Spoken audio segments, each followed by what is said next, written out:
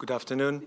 And I'm talking about PETRUSHKA, which is one of the projects we run in our lab. It's probably the most collaborative, most international. And the name, actually, of the project was PRADA, Prescribing the Right Antidepressants for Depression in Adults, because the project aims to personalize treatment, antidepressant treatment for patients with depression using clinical and demographic baseline characteristics.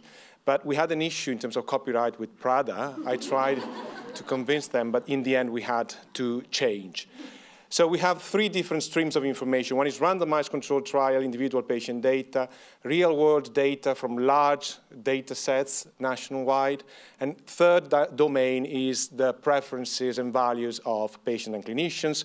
All this information to be combined into a web-based clinical decision-making tool to personalize the treatment in real-world NHS practice, and then test the algorithm in a randomized controlled trial.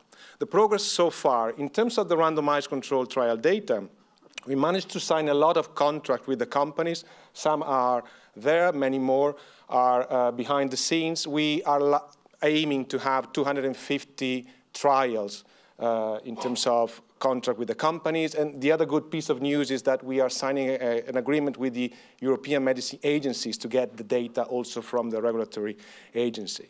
In terms of real world, we are working on Q Research, the largest primary care data set, but also we are expanding to Ontario. We are getting data from Toronto and hopefully from Denmark.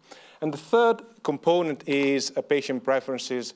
And we have, thanks to the BRC, now a DPhil project funded by the BRC to combine what we do with the ethics group led by Elena.